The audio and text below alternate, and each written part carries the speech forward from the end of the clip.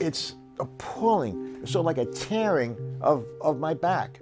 Any movement makes me feel like somebody's pulling two different ways to look at my spine, like they're pulling my skin apart. It's horrible.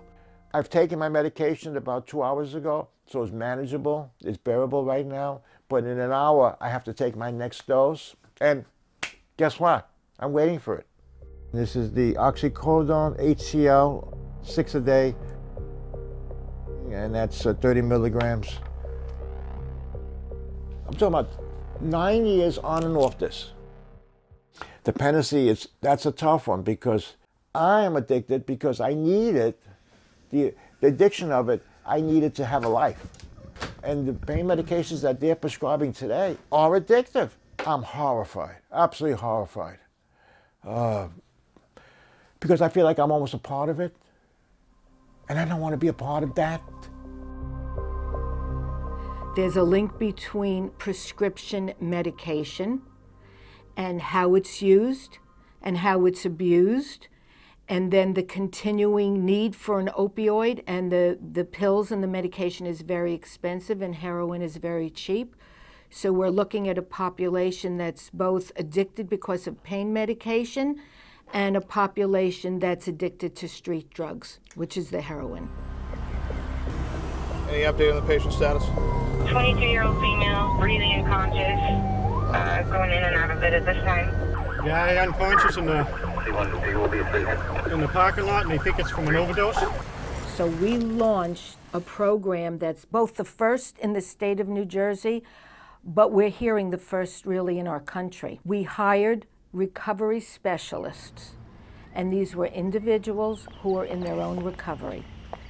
After the Narcan call has been dispatched, the hospital calls us, and we have about an hour to get to the hospital. My name is Angela Giacchino. I'm a recovering addict, and I'm also a recovery specialist for St. Barnabas. Did you use opioids? Yes, heroin and opiate prescription medication. As a recovery specialist, we're trained to kind of get the temperature of like what's going on, like what is their life, what brought them to this place. Someone who is on their deathbed and going through chemotherapy, I'm not saying they should not be on some kind of painkiller or pain medication. To the 17-year-old who broke their leg at a soccer game or broke their foot and they're getting prescribed Oxy 80s, I think it's a problem, and I think it's an awful problem. I think there needs to be more structure to how it's prescribed. We're talking about the most abused drugs in this country are used for both anxiety and pain, and both of those medications is determined by the subjectivity of a patient. And so that's part of the problem, that people were then self-prescribing, because if my pain level is 10, then my doctor has to do something to address that level for me. And it was the opioids that worked best.